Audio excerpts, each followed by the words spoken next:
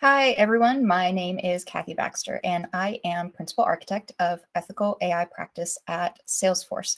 I'm really sorry I can't be with you in person today, but I appreciate the opportunity to share with you how we create an ethical AI practice at Salesforce.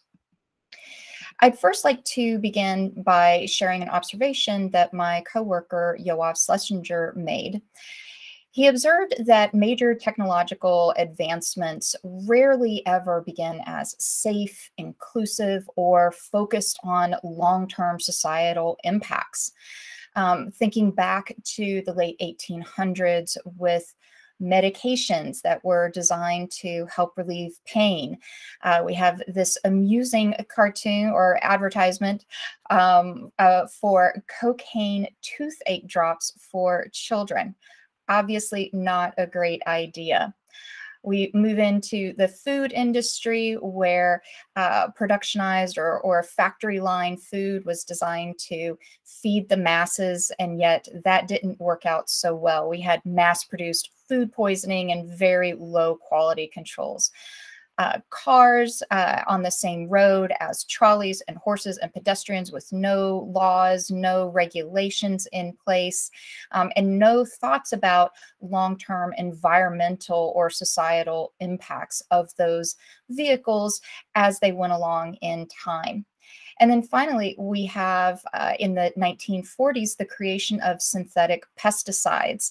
And here we have an advertisement that is very typical of those you would find in those days of housewives being encouraged to use pesticides like DDT in their homes. And so you see images of them spraying DDT in their kitchen cabinets and around cribs, because that's the responsible thing to do. And of course, we know there have been studies that have shown terrible long-term impacts on humans and crops and the environment of the use of DDT and other similar synthetic pesticides. Well, AI really is no different in these terms. Here are just some of the many headlines over the last few months from around the world. We have headlines from the US, UK, Spain, Singapore. I mean, they're from all over demonstrating that AI has the potential and has actually caused real harm. But in other ways, AI is much different in terms of the speed and scale of its impact. It is outsized. So when we look at the estimated number of cars that will be on the roads globally by 2025, we see that the time to reach 1.4 billion drivers globally was 139 years. Whereas if we look at the impact, the number of social media users, it will have taken only 21 years to reach 4.5 billion social media users. And it's the AI that powers the recommendation engines that fuel much of that social media consumption. So when we talk about ethical AI, what do we really mean? Like, what is an ethical AI practice?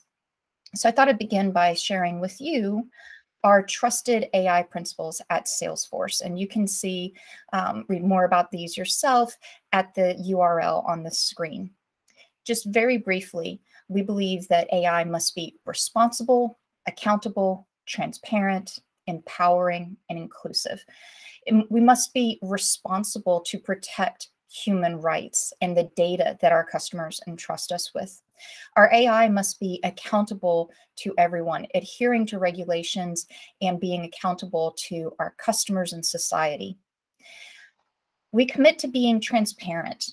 How is our AI making the recommendations or the predictions that it is? And then how have we built our models? So we produce or we publish model cards to help communicate how we trained and built our models. We believe that AI must be empowering of everyone. We believe in the power of AI augmenting, not replacing humans. And we also believe in the importance of giving our customers the power, the education, the control to be able to use our AI responsibly. And finally, AI must be inclusive of everyone that it impacts, not just those that created it. I'd like to now share with you our ethical AI maturity model. And you can see the report that goes into more details of this maturity model at the shrink link on the screen, capital EAIMM. We developed this model based on our experience of developing an ethical AI practice at Salesforce going back to 2016. And then we validated this with other individuals on ethical AI teams at other major tech companies that have also had an ethical AI team for many years. And they validated that this was also representative of how they went about creating an ethical AI practice at their company. To begin with, your first stage we describe as ad hoc. This has typically involved an individual at a company raising their hand and asking tough questions, like not just can we do this, but should we do this? This begins an informal advocacy and a groundswell among other individuals in the company that start asking similar questions and have similar concerns. And so at this point, you might begin doing informal reviews with teams that really care about this and want to think about and ensure what they are building is safe and responsible. Moving into the next stage, it really is defined by getting that executive level buy-in. This means that executives in your company are really committed to providing the resources to make change and ensure that what you are building is responsible. And that often begins by creating trusted AI principles, like I showed you a moment ago, guidelines, and commitments. It can take a year or more to develop those and get them signed off throughout the company and across all of your executives. Now, you could take existing principles like those created by the OECD and simply add those to your website or say, this is what we are going to commit to. But we believe that it's really important to contextualize those principles to your company. What does it mean to be safe or fair or transparent? What are the specific commitments that your company is willing to make to adhere to those principles? At this point, you may be building a team, hopefully of diverse experts, and starting to educate everyone in your company, or at least those that are building and creating or using AI to use it responsibly. What is bias? What is fairness? What are the steps we need to take to ensure that it is responsible? And then at this point, more formal reviews probably are taking place, but often these are tacked on to the end of a product development life cycle. Makes sense. It has the least friction. It's the easiest place to add on additional reviews and not be viewed as slowing the process down. Of course, it also means that if you find any large issues, there's very little time to address it, so it's not ideal. Moving into the third stage of managed and sustainable, this is now where you see that ethical considerations are built in throughout the product development lifecycle. So there is actually a point in the beginning where you ask, should we even begin building this? Should this exist in the first place? And this is where you can have the most impact. You probably at this point, if you haven't already, are looking at buying or building bias and fairness assessment tooling to help your engineers or data scientists be able to identify if there's bias in the data sets or models. And at this point, you're likely developing metrics to be able to measure how you are doing over time. In the final stage of optimized and innovative, this is where we see AI ethics, responsibilities, and owners throughout the entire company, not just engineering or product management or data science, but also represented in legal, privacy, user experience, sales, marketing, because it's an end-to-end, it's a company-wide effort. Also, at this point, you have a formal process of being able to identify ethical debt when something is launched, but there's more work that needs to be done, maybe to address more bias, create more representative data sets, and it's added onto the backlog. And there's actually a formal process for identifying this and resolving this over time. And you may even have blocking mechanisms so that there are poor ethics metrics, then it can block a launch. Now, another observation that my coworker, Yoav Schlesinger, observed is that this is very similar to Patrick Hudson's safety ladder. Patrick Hudson is a well-known international safety expert, and this is the safety ladder that he spent time researching and developing. And if we lay our ethical AI maturity model on top of it, we can see there's a lot of similarities. And I think this is incredibly positive because the safety industry has been around for a long time. There's a lot of regulation and practice and processes to put in place.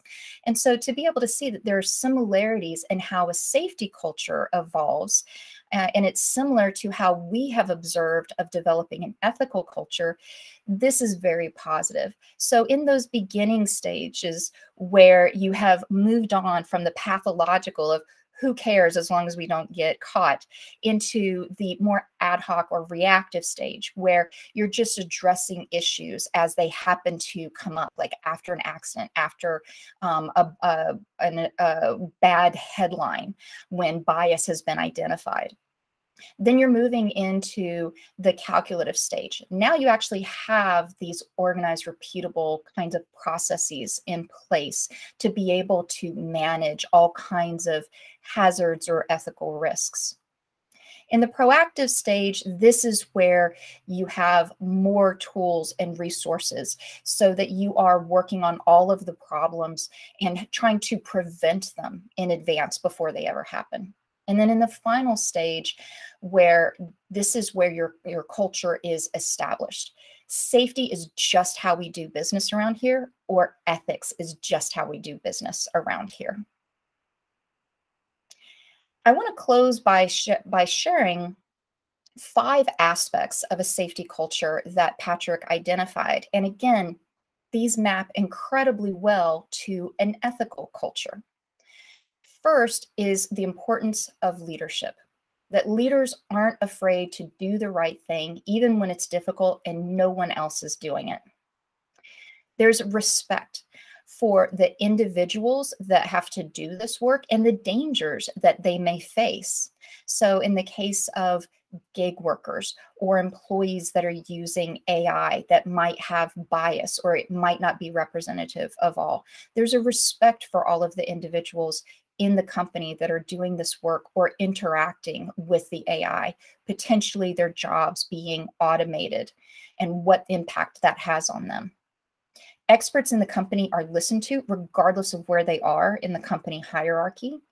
And managers know what's really going on in the company because employees aren't hiding things. They aren't afraid to speak truth to power.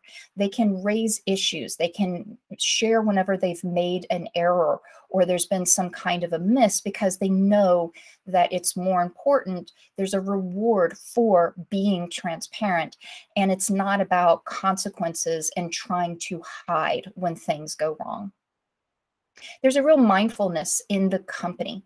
Everyone's aware. I like to call it an ethical spidey sense. This is where everyone in the company, they may not know exactly why something is not quite right. They might not know how to mitigate a risk or a harm, but they know that something isn't right. And they're constantly vigilant, looking for those opportunities and raising a hand whenever they see something.